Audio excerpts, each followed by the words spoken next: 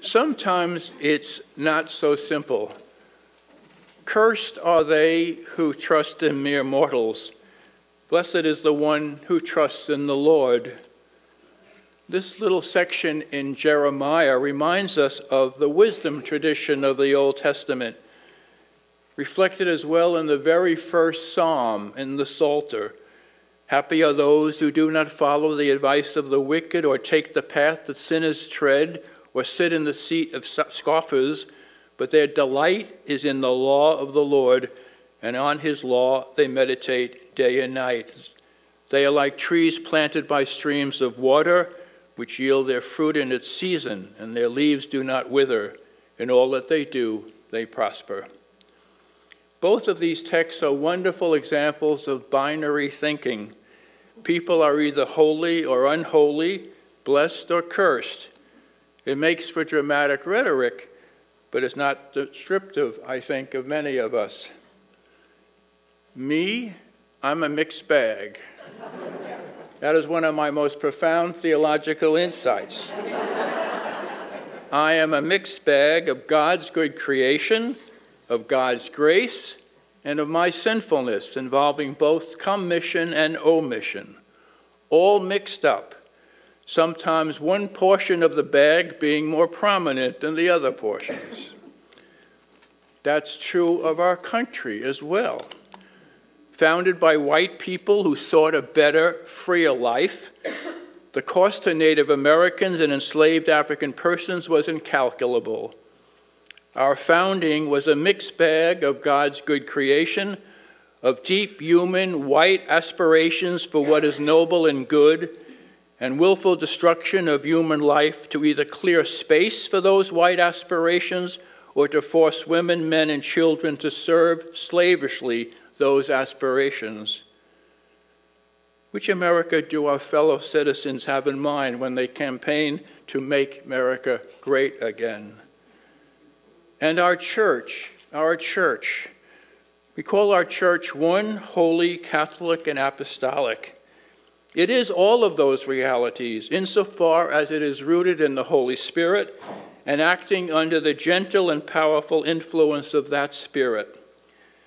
The church is God's good creation and is the sinful church, the church of sinners, to the degree that its members live in contradiction to that unity and holiness and Catholicity and fidelity to its best past.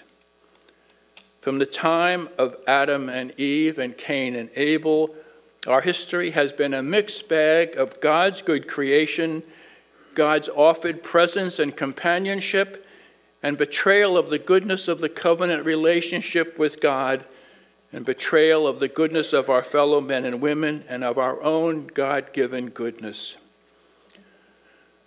What most impresses me about all of this is the astonishing and consoling fact that God seems to hang in there with all of it, with all of the mix, and does so for the long haul. God might even agree with Jacques Maritain, the French Catholic philosopher who spent so much time in the United States, who put it this way, very simply but very powerfully: human history continues to become better and worse. The Lucan Beatitudes and Woes seem to offer us another example of binary thinking rooted in the wisdom tradition, but on closer look, they are not binary at all. I'd like to just dwell with the first beatitude, otherwise we'll be here for the whole morning. Then Jesus looked up at his disciples, of which there were many present, we were told, and said, "Blessed are you who are poor, for yours is the kingdom of God." The Greek word for poor here is ptorkos, which can also mean destitute. It is related to the verb to cower. What is Jesus saying here? First, what he's not saying. Blessed are you, disciples of mine, who are very poor, because your poverty, your deep need, turns you to God, who alone can help you. This very popular spiritualizing interpretation suggests that being materially impoverished invariably leads people to being more spiritually available to God. Of course, this is not true. Some people who are very, very poor are very hospitable when visitors come to their home. Many, many Americans have found that in the developing countries over the years. But destitution can degrade a person's dignity or make someone deeply self-centered or enraged or even violent. A second possible reading: "Blessed are you who are my disciples and are spiritually poor, because you are not possessed by your possessions, even though you possess a lot in comparison with most people." This very popular spiritualizing interpretation lets many of us off the hook. It's like saying that as long as my inner dispositions are in good shape, the existence of destitution in our world need not concern me, because the kingdom of God has nothing to do with that situation. So what is Jesus saying in this first beatitude? The context is all important. Jesus looks at his disciples while he announces the Beatitudes and woes. We don't know who these disciples were. We're just told there was a large number of them.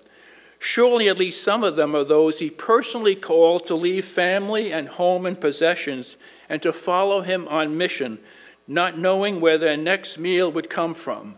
They would be praying every day that verse from the Our Father, "Give us this day our daily bread," from wherever it will come.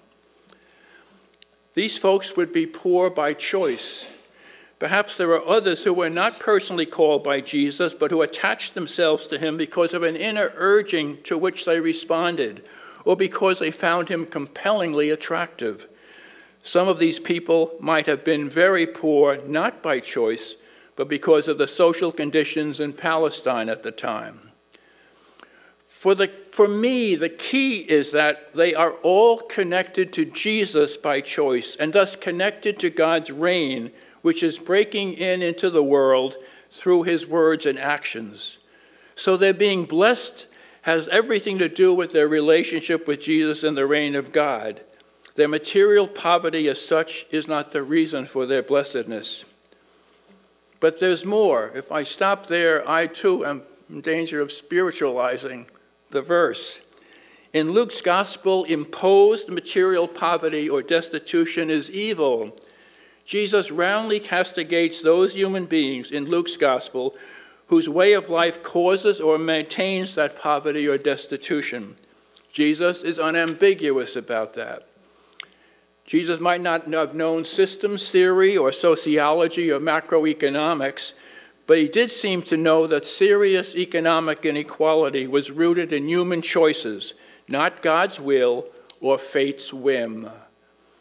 Imposed poverty stood in contradiction to the reign of God. In other words, it stood in contradiction to this world as God wishes it to be, which is what the reign of God is, where all are equally children of God and all share equitably in the goods of the earth.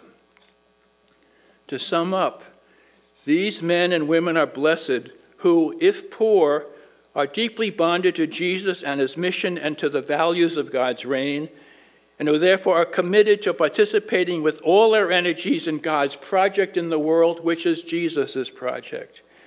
And this project consists in being God's minds and hearts and hands by giving expression in words and actions to this new world that God desires to bring about, a world of new creation where relationships between humans are made right and relationships with the planet Earth are healed. And through all of that, our relationship with the Holy Mystery is deepened again and again. The Beatitude is not about the poor in this world becoming rich in heaven. This Beatitude, like all the rest, has to do with life in this world, life as it is in its mixed bag condition, and this life as God yearns it to be. The Beatitudes are not simply pious descriptions of classes of people, but a resounding call to me and to you to stop being part of the problem and to become part of the solution by modeling a different kind of world, a different kind of church, all the while leaning into the Holy Spirit for support and encouragement.